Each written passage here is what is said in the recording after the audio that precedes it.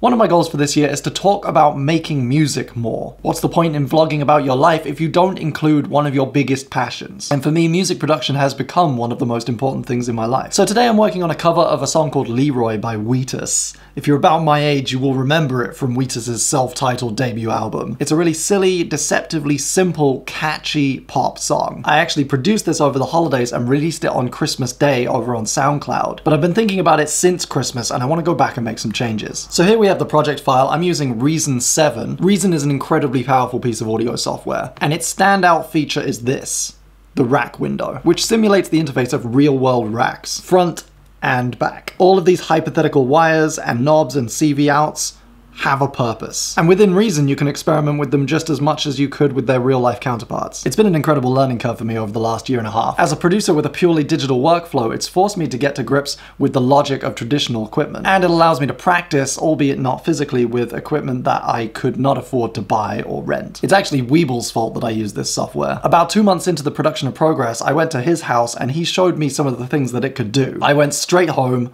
bought a copy, and never looked back. So Leroy is a really fun project because it involves a lot of layers of traditional instruments and electronic instruments. All the percussion you hear is entirely digital, apart from the finger clicks. But we also have real violin and mandolin layered on, courtesy of my dad, Steve Bingham, some grungy guitar from my regular Hi-Fi Spaceship contributor, Carlos Montero, and then all the other sounds you hear are produced by me. So I had two main goals with this cover. Firstly, I wanted to infuse a really catchy pop-punk track with a kind of hip-hop, modern, darker feel. The other was that I really wanted to explore how I could contrast the verse to the chorus. We go from a relatively simple soundscape, a basic combinator bass patch, a nice Roland TD inspired drum beat, a little extra oomph with a kick drum plugin called Punch, and some little high notes on a really wet Poly 6 patch. Then the chorus gets huge.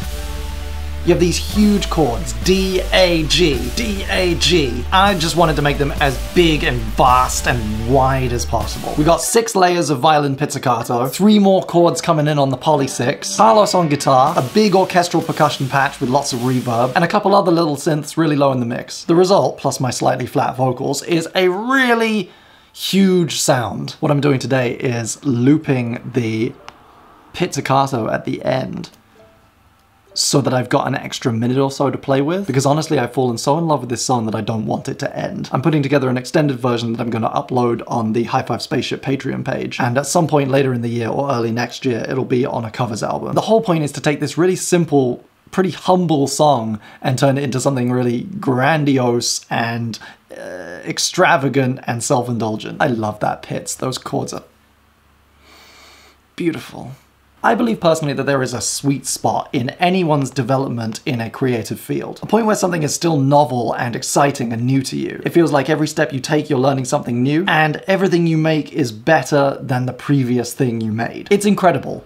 And it's a feeling I've been experiencing lately with my music. Working on my second album, 2215, which, if all goes to plan, should be finished in about a month. Every track I start working on, I feel more excited than the last. And I truly haven't felt this way for a very long time. You can listen to the version of Leroy we released on Christmas Day for free and download it from SoundCloud. There will be a link in the down. It is officially approved by BBB of Wheatus himself, which was the best Christmas present ever. And I'm gonna go back to working on the extended version, which I will post to the Hi-Fi Spaceship Download Club as soon as it is finished. If you'd like to pre-order the new album that I'm working on, 2215, on vinyl, CD, 2-disc, or digital, you can do so on hitwithwrench.com. I will post a link in the down. And make sure you follow Hi-Fi Spaceship on SoundCloud if you don't already. There will be more downloads coming soon.